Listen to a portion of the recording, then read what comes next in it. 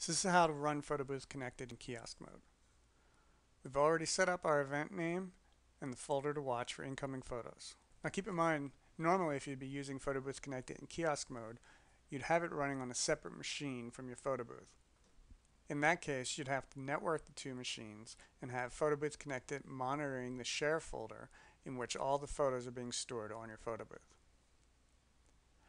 If you're an event photographer and using it with an iFi card, you would monitor the save folder for your iFi. Since the folder was empty, we start with a blank canvas. Let's switch to Breeze and we'll take a quick photo.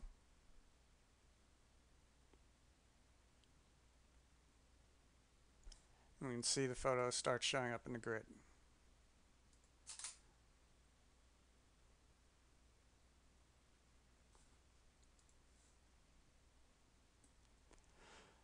So here I have filtering automatically appearing. I can select from color, black and white, sepia, and a couple of vintage filters at the bottom.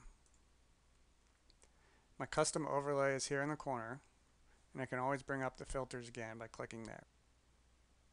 Closing the photo goes back to the grid. Users navigate the grid by swiping, dragging up and down like an iPad. Now let's go back into the preferences and demonstrate what will happen the next time you run the software. If we hit save right now, it's going to warn us that we've used the event name before and there already are two photos in the grid. If you want to continue using those, hit yes and they'll be added to the grid. If you hit no, the photos will be backed up and we'll start with a blank grid.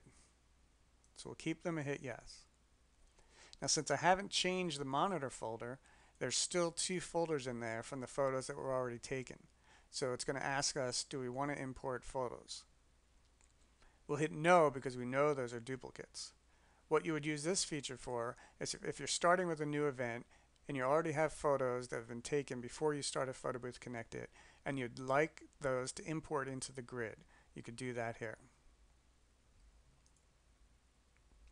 So here we have our two photos again.